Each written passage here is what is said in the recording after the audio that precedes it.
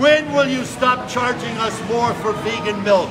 When will you stop raking in huge profits while customers, animals, and the environment suffer? When will you stop penalizing people for their ethnicity or their morals?